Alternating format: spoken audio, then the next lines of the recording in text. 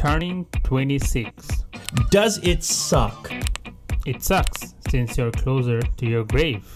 It sucks since it's been 26 years of your life and you have no idea what you're doing. But does it actually suck?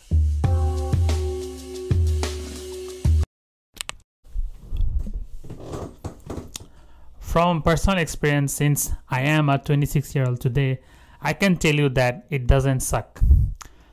Yes, I haven't fulfilled all my goals or dreams, whatever you call them, but I certainly am today a very happy 26-year-old. That's all, folks.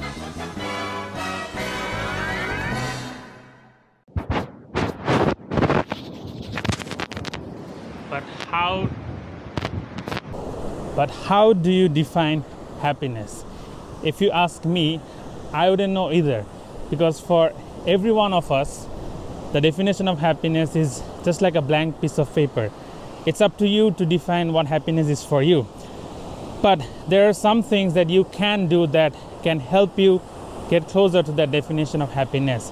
And one of them is keeping your mind at peace. Yeah, peace, to me, peace is happiness at rest, and happiness is kind of peace in motion. You can convert peace to happiness anytime you want, but peace is what you want most of the time. That's interesting. You can convert peace to happiness anytime you want. Yeah, if you're a peaceful person, anything you do will be a happy activity. The way we think you get peace is by resolving all your external problems, but there's unlimited external problems. So the only way to actually get peace is on the inside by giving up this idea of problems. Who thinks you can get peace by resolving external problems other than politicians? Everybody. That's Really? what everybody's struggling to Yeah. do, right? Why are you trying to make money? To solve all your money problems. Why are you trying to win at politics? Because then you'll be at peace because your people will have won. Whew. It's a daunting task to get your shit together. It's easier to change yourself than to change the world. That's true. Yeah. And the best way to change the world is to change yourself. Exactly. It's all, yeah, it's all these people who are shouting on social media. The best way is just to actually live the life that you want other people to live. When your mind is at peace and you're calm, it's really easy for you to find your own definition of happiness. But then you might question, why be happy?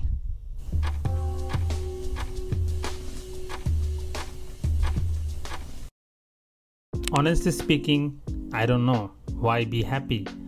But I can tell you that being happy or being at peace will definitely help you navigate life much easier than anything else. It's like a superpower that you can harness. You don't need much to be happy, but you can have a lot and still be unhappy. The last year of my life has probably been my best year. I'm happier, I'm healthier, and I almost enjoy every single day. And I'm not saying I don't have bad days, everyone has them, but my life philosophies have helped me deal with my bad days better, and they don't end up hurting me in the long term. And at the core of my life philosophies, the core of my mindset has been trying to live this simple life and keeping my mind at peace. And I don't know if it helps you out or not, but it is something that has benefited me in so many ways. Like trying to simplify everything I do, trying to keep my mind at peace is something that has boosted every sector of my life. So if you're watching this and if you are having a hard time in life, maybe try giving this philosophy of life a chance. Maybe try to live a simpler life. You don't need to complicate things. And if you need advice, contact me anytime. I would love to help you out, because this change in my life has changed my life, honestly speaking. And I'm feeling great today. At 26, I just feel that I have so much more to do in my life, and even if I don't get to live longer, I feel so happy right now. So maybe I have found something that's really helping me out, and I want to help you guys out too. So if you're watching this video, I hope you have a great day, and I hope you keep on watching the channel, and I hope you also live a simple life.